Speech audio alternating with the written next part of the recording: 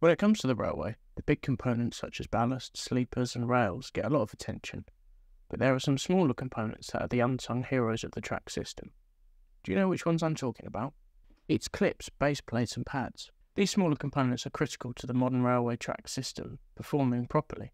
In fact, when it comes down to maintenance, it can be these that are the root cause of an issue.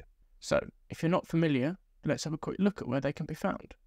They are all involved in securing the rail to the sleeper and keeping it there. The base plate is secured to the sleeper, normally with screws. A pad is laid on the base plate before the rail. The clips are then used to secure the rail in place.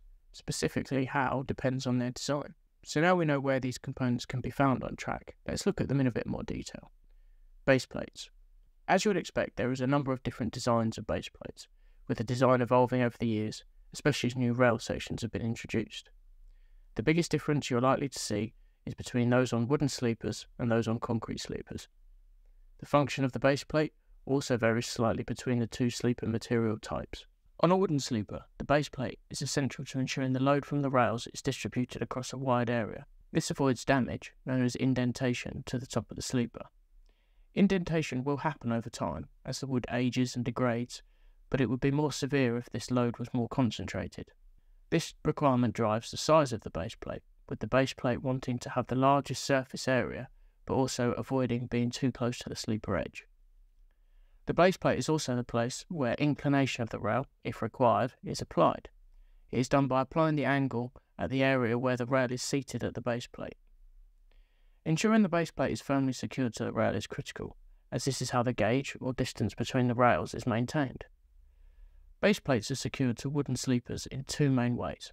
The first, and most common within Europe, is with chair screws. The sleeper is drilled to match the base plate and then screws are put in. It is also normal that you would see what is known as a ferrule. These plastic inserts reduce vibration, provide electrical insulation between the base plate and screw, while also giving a surface for the screw thread to bite into. The other main way of securing the base plate to wooden sleepers is with a spike type fitting. These are hammered through a hole in the base plate directly into the sleeper.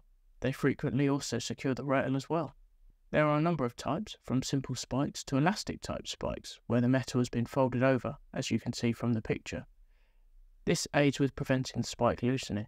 While these can easily be fitted with a hammer and only need one component to secure both the rail and the base plate, the drawbacks are that with one component failure, all security of the rail and base plate to the sleeper is lost. When it comes to concrete sleepers, things are a little different.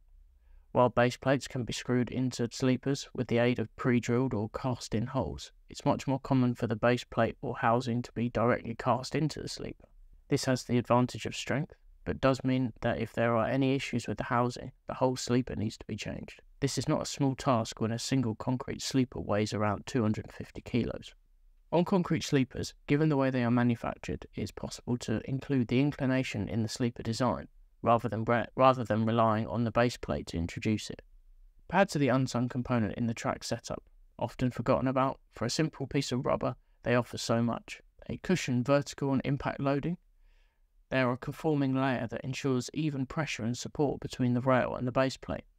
They also reduce the transmission of vibration due to their elastic nature. They resist lateral movement along the rail length from thermal forces or from train acceleration and braking. They also provide an insulating layer between the rail and the base plate, an important function in areas with track circuit signalling. This is a lot for a simple component. Given these functions, as well as the range of conditions it will be used in, from hot summers to cold winters, the choice of material is important. Natural or synthetic rubber, as well as EVA or HDPE plastics, are common choices, giving a long life to the pads. Fastenings. Commonly called clips, at least in the UK, their official title is fastenings. The fundamental job of fastenings is to provide a connection between the rail and the base plate sleeper, depending on the design. In addition to this, they also have to provide the following, which are similar to that of pads, but with a few additions. They provide vertical support during the load and unload cycle of a train passing over them. They provide lateral support. They need to hold the rails to gauge, resist horizontal forces generated by trains or thermal forces. They also need to resist longitudinal movement from train braking and acceleration or temperature changes. This is all achieved by what is known as toe load. Toe load is the downward force applied to the foot of the rail by the fastening. They also need to be electrically insulated to avoid affecting track circuit signalling systems. So those are all similar to pads, but clips also should be universal, so they can be used in as many track types as possible, such as both plain line and S&C. They should be easy to remove and install, given that this will be critical to a number of maintenance activities, such as rail changes. Talking of maintenance, they should also be virtually maintenance-free. Any removal and refit should also not downgrade their performance. Economy. Let's face it, there are going to be a lot of clips on the railway, so they need to do all of this at a modest price. As with everything on the railway, the design has evolved, and the common fastenings can be grouped into 3 general types. These are spike-type fastenings, we touched on these earlier when we were talking about base plates, bolted or threaded fastenings, and lastly, spring-type clips. Spike fastenings do as they are named. They are directly driven into the sleeper next to the rail through a hole in the base plate if used. A bent-over part of the spike holds down the rail foot. Some common types include simple rail spike, elasticated spike, or Macbeth spikes. The elasticated spikes exert a higher toe load than the standard spike. While simple and cheap, these fastenings are very susceptible to vibration.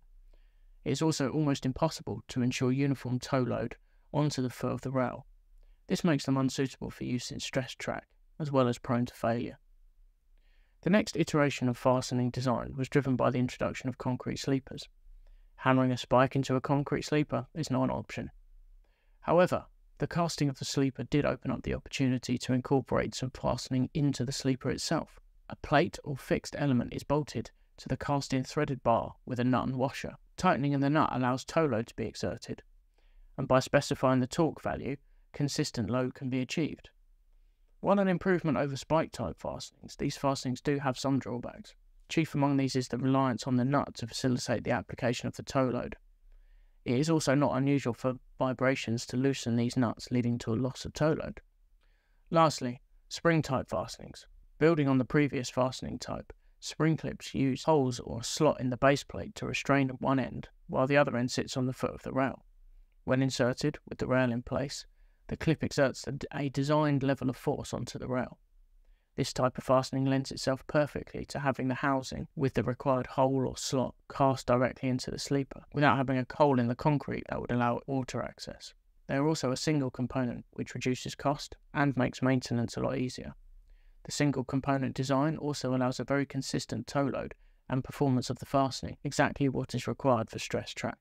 There are new designs of fastening, particularly those for use in S&C and high-speed track, which move back towards having a screw element in them. They include a spring-type component secured down with a screw. So there we have 3 of the lesser well-known but equally important track components you'll find on the railway. I hope you found this video interesting. Pop over to the channel for more railway content, hit that subscribe button to never miss a video, and drop a comment with any questions you do have. Thank you.